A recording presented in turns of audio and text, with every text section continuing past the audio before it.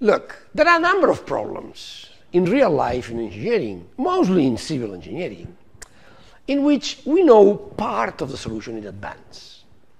We'll see then what kind of problems are those. But conceptually is that we know that there are a certain plane, which is called the plane of the analysis, that we can then identify always as a principal direction. So the normal, a principal direction. Okay? So in that case, we also visited that concept when we did Mohr circle. In that case, we know that everything that we have to be determined, what is the maximum stress, whatever, blah, blah, blah, has to be determined in the other two directions, the other in-plane directions. So in that case, we can simplify the equations and the solutions, doing something which is very engineering, assuming some solutions reduced in terms of number of equations and number of dimensions of the solution space. Instead of three-dimensional problems, they will become two-dimensional problems. Okay?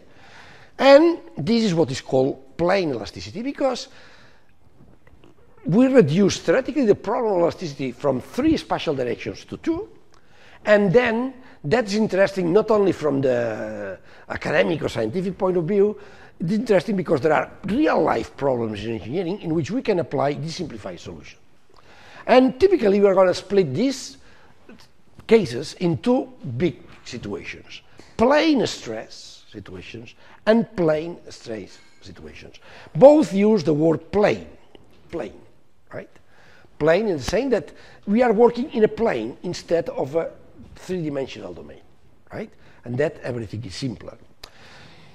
Just, I'm going to present this case without reference to the thermal problem, but it's going to be the same. You know that the thermal problem can be extended. All we have talked about thermal temperature and the influence of temperature in the mechanical problem, and the analogies and whatever can be extended immediately to this simplified situation.